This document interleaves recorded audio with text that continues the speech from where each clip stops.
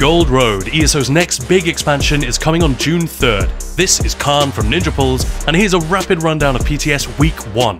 Buckle up, because I'm gonna go fast. Gorgeous new zone, the West Weald featuring Skingrad and the Athelia storyline.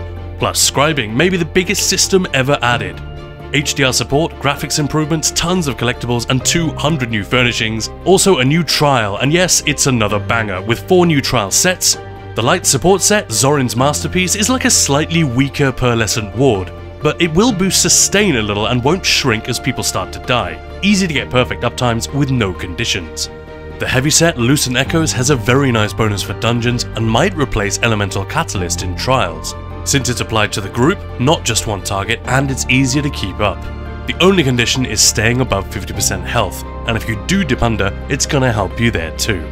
The light damage set, Mora Scribe's Thesis, is good but weird. A typical trial comp doesn't need the second bonus, but you could drop something else if everyone wore this set. Depends how many buffs the group can stack consistently. In really good trial groups, maybe 9 of each, more if you really build around it. Casual groups, not so much. The medium damage set, Slivers of the Null Arca, is a proc set. Damage seems excellent, but it can hit any target and not just the boss. Could be a liability in multi-target fights, and for single targets we already have Reliquent, so maybe a good set for Arcanists who don't want to use Coral Riptide.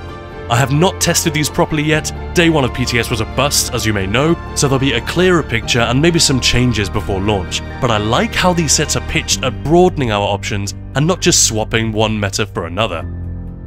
Crafted. Highland Sentinel looks stronger than the crafted sets we typically get. At max stacks, it grants 6.7k critical chance. Berserking Warrior only gives you 3.7, so this is crazy, but you cannot move, so it's probably only gonna fly on the dummy and some of the older, simpler boss fights. Tharaka's Strike is for heavy attack builds, but since most are sorcerers, you'd think they'd have quite a bit of major berserk uptime already. Threads of War is a great name and gives you almost permanent burning, concussed, chilled, or sundered depending on your main weapon. A Warden could gain a lot of damage from that, but for other classes, I don't know if it measures up to some of the really good 5-piece bonuses that we use. Overland. The light Symmetry of the Weald could be pretty strong if you have enough status effect uptimes that are good but not great. The medium Macabre Vintage is tough for me to call without testing. It looks pretty nice, but in trash pulls, the lowest health adds die first. So the proc damage won't spike until the big targets start to drop, and by that time everything else might be dead. The heavy Alien Refuge looks strong, but not super necessary in PvE. We already have access to a lot of mitigation, so it'd take a special circumstance for a tank to drop a valuable support set just to get more, but you don't have to keep blocking to get the 3 seconds of mitigation, which is cool. Maybe my PvP buddies will find more use for this one. The new mythics are pretty out there. The Rorke and Steam Guards basically give you a half-second magma shell, just negating big hits that are at least 5 seconds apart.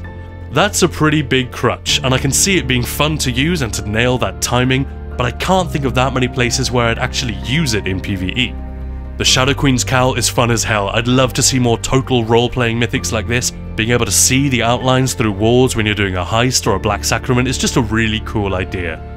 The Saint and the Seducer has been compared to Daedric Trickery, but all the buffs are different, and they don't stack like Trickery can, but they do apply a debuff to all enemies around you.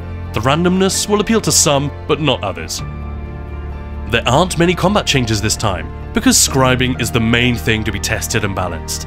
If you don't know how Scribing works and what the implications are, I just posted a video on exactly that, with more to come. Arcanist Flail is now slightly more expensive, but with a slightly stronger heal. Necromancer Siphon got buffed by 33%, which is pretty big, and not just the damage siphon, also Tether.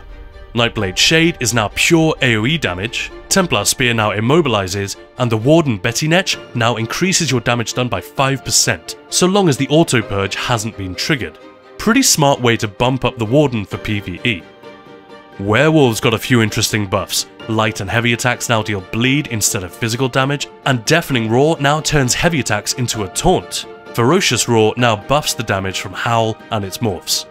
Gradual Ravage health potions no longer interact with mechanical acuity, and the Rush of Agony proc now has a larger radius and a delayed activation. It's only 1 second, so it shouldn't make much difference if you use this set in dungeons.